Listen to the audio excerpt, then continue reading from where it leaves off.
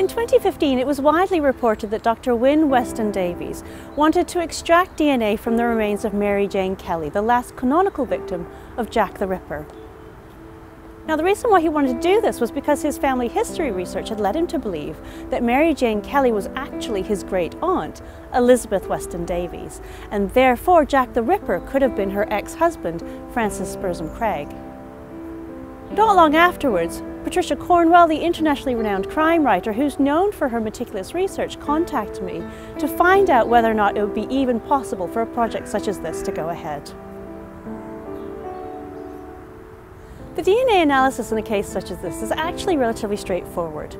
If the DNA from the remains is of sufficient quality, you simply carry out a DNA test to see if there's a match, such as would be expected between a great aunt and great nephew.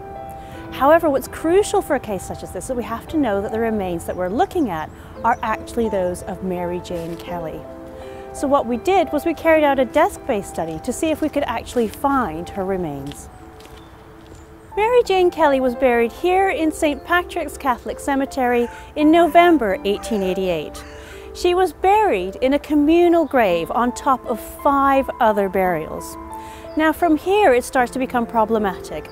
We know that in 1940s the land was reclaimed, any grave markers removed, and a new burial system laid over top of the old one, but with no information about how they related to one another. So we simply don't know the precise location of Mary Jane Kelly's grave.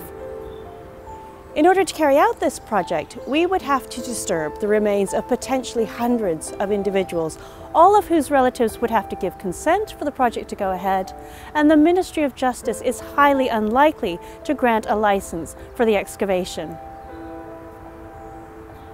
Secondly, we know of exhumations of remains from as recently as the 1950s showed that the graves are heavily waterlogged and the remains are in very, very poor condition, which would affect the retrieval of any usable DNA for this project.